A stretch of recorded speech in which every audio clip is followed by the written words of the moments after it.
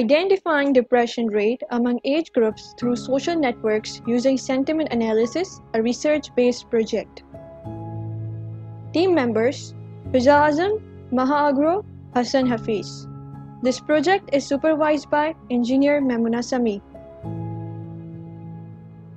Research background: Depression is a leading cause of a disability across globe. According to WHO, approximately 264 million people suffer from depression worldwide. Many of the researchers concluded that it most likely affects women. Depression has sub-disorders which have different symptoms. Some of them are major depression, persistent depression disorder, psychotic depression, postpartum depression, seasonal affective disorder, and bipolar disorder. The study done by Minu Park et al. Found that there is no significant correlation between age and likelihood of depression. Statistics derived by Amy Moran concluded that depression is linked to change in brain chemistry, hormones, genetics, life events, and physical health. The DSM-5 describes a major depressive episode, at least 2 weeks of depressed mood, as well as at least 6 other symptoms, which are persistent sleeping problems, change in weight and appetite, not enough energy, difficulty concentrating and making decisions, psychomotor agitation or retardation, recurrent suicidal thoughts. The degree of depression in a person is typically supervised in the form of questionnaires that vary widely in the length and format. The most common of these are Center of Epidemiologic Studies Depression Scale, DRAWBACKS Depression Scale, Patient Health Questionnaire, Zung's Self-Rating Depression Scale. Drawbacks of using questionnaires. Results from these tests are usually determined from the patients themselves or by third party, but never from empirical data. Thus, these questionnaires can easily be manipulated. According to National Institute of Mental Health, depression alone costs approximately as much as cancer. An alternate method is use of social media. Social media is also inexpensive and accessible to virtually everyone. Study conducted by G. Coppersmith reveals that people share personal details about their depression online that makes social media as a potential diagnostic tool. Aim of our study: to identify a depressed and non-depressed user on the Twitter platform, to separate selected candidates into 5 different age groups, to acquire tweets of the selected candidates, an application of the 2 machine learning algorithms on the core data to identify rate of depression in each age group. Working of the project. Following are the steps which were conducted: social media platform selection, data collection, data cleaning, forming age groups, algorithm selection and implementation, algorithm testing. Social media platform selection. Twitter platform was selected because of the simple format of its tweet, which can contain approximately 120 characters. A tweet can also contain hashtag, a particular person can be referred with an @ symbol, links, images, and a tweet can also be reshared. Overview of data collection. Depression diagnosis tweets were collected. After further screening, among 4,000 users, actual 378 depressed users were identified and the rest of the public tweets were collected. Similarly, control users were identified among 3,200 acquired tweets, which resulted in the selection of 308 candidates whose public tweets were extracted in the next stage. Depression diagnosis tweets collection. For acquiring tweets of a depressed user, we applied similar approach as G. Coppersmith et al. By running 2 queries. I am diagnosed with depression and I was diagnosed with depression. Our dataset at this point contained 400 diagnosis tweets of the users who mentioned their age along with the recent diagnosis, or who mentioned their age along with their previous diagnosis, or whose age was retrieved from their Twitter profiles. Manual work. We further screened and checked 50 latest tweets of the selected candidates. We checked if most of the tweets were in English.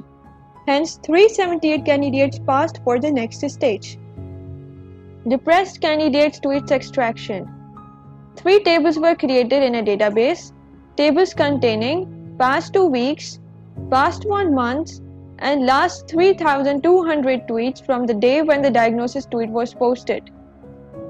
All of the public tweets of the selected candidates were extracted, concatenated, and stored in the table in such a manner that each user has only one record in each table. All the table had the same structure and had the following columns: username, which acted as a primary key, age of the user, tweets of the user, depressed column, which had hard-coded value 1 to indicate user is depressed, count, which tells the amount of the core tweets of each candidate. Control tweets collection. We ran the query "Today is my birthday." We gathered 3,200 birthday tweets. Afterward, we followed similar approach as Angela Lace et al. We applied a pipeline of words that included depression and its derivative to the last 3,200 tweets of each user retrieved in the first step. If any of the user was found to use any of these words in their tweet, was removed from the dataset. Hence, 495 users were selected at this stage. Afterwards, among 495 users, unique usernames were selected, hence 441 candidates made to the next phase. Then 100 recent tweets of each candidate were checked manually to find out if most of the tweets were in English or not. By doing this, 308 records were selected. Afterwards, we manually checked birthday tweets retrieved in the first step of each selected user and obtained the age of some of users by doing this. To find the age of rest of the user, we followed same technique as Glenn Coppersmith et al. By using lexicon tool from the Word Wellbeing project by University of Pennsylvania. We extracted 100 tweets of each user whose age was unknown. We made sure that extracted tweets did not exceed the limit that a lexicon software can handle. We entered the user tweets in the lexicon tool, and lexicon tool estimated age of each user through analysis of the language used by them. Control candidates tweets extraction. Similar to depression dataset, we created 3 different tables for the control dataset as well. We extracted data of the last 2 weeks, last 1 month, and last 3,200 tweets of the users when the birthday tweet was made. The table contained the following column: username, which acted as a primary key, age of the user, tweets of the user, depressed, which was a hard-coded value 0 to indicate that user is not depressed, and count, which indicated the amount of the tweets of the user. Data cleaning steps. First of all, we accessed the data from the database and stored it into CSV files. Afterwards, we converted emojis to words, and then we removed the emoticons and converted them into words. Next, we removed the URLs. This is the code of all of the data cleaning steps discussed up till now. Next, we removed all of the non-English words and symbols. We removed stop words except first person pronoun. Then we did tokenization and lemmatization.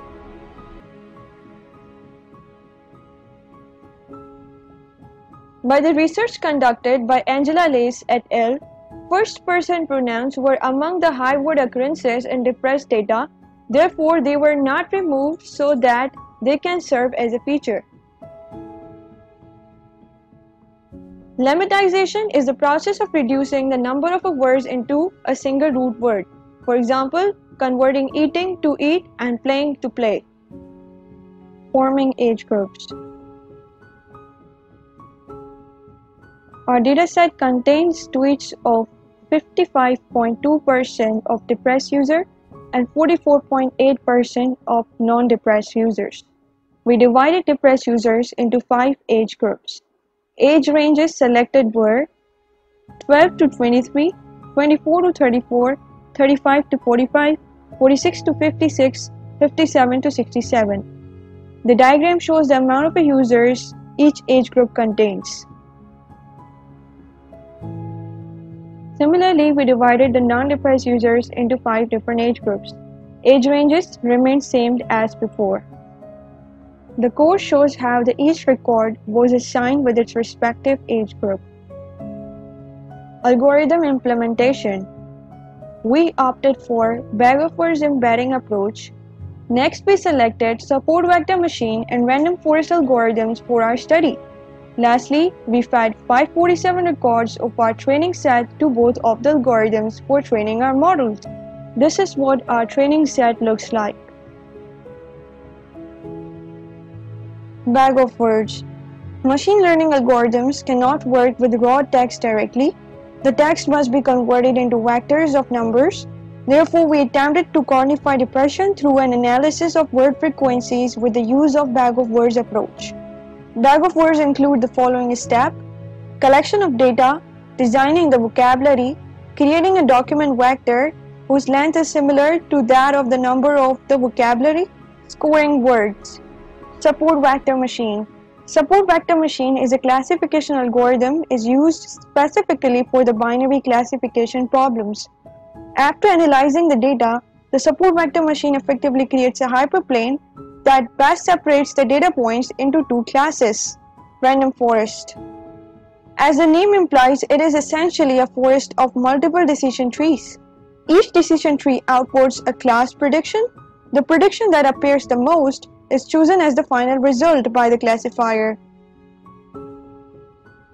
This is how we implemented bag of word approach for extracting data features. Next, we imported support vector machine and fed a classifier with the data features extracted above and depressed column of our database as the data labels.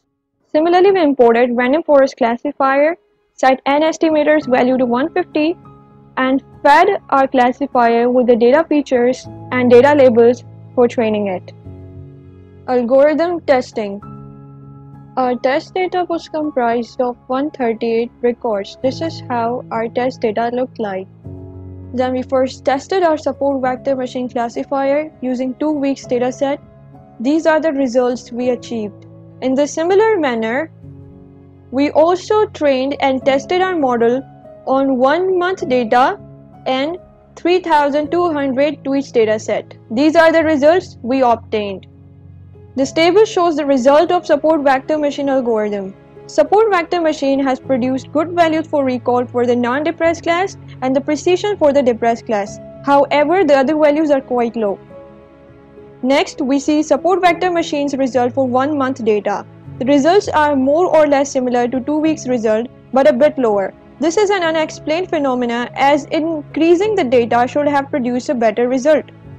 Next, we see support vector machine's result for 3200 tweets dataset. The algorithm produced the optimal results with this data. We contrasted accuracy of the depressed records of each dataset for each age group. The 3200 tweets data has resulted in the best accuracy as compared to other datasets. Similar to support vector machine classifier, we tested random forest classifier for 2 weeks data, 1 month data, and 3200 tweets dataset. These are the results we obtained. The random forest does better overall for all values, and its F1 score is higher than SVM. F1 score is the mean of precision and recall. We observed the same effect with the month data for random forest classifier. Precision and recall are both significantly lower. Again, this is yet unexplained and should be further researched. The 3200 tweets data generates the best result for random forest classifier as well. If we contrast accuracy for age groups, here we see that 3200 tweets data classifier has done the best. We finally conclude that SVM generated better precision for depressed class and better recall for non-depressed class. Random forest produced better results for F1 score. Random forest produced the best result overall. Both of the algorithms generated optimal results with the 3200 tweets dataset. Month dataset produced the poorest results. The week dataset performed second best. Technologies. We used Python programming language, Natural Language Toolkit, Twint API for tweets extraction, Pandas for data frames and CSV operations, SQL database, Demoji API for removing emojis, Emoticon API for removing emoticons, scikit-learn for importing classifiers, Google Colab Notebook, and Lexicon tool by the World Wellbeing Project. References. Thank you.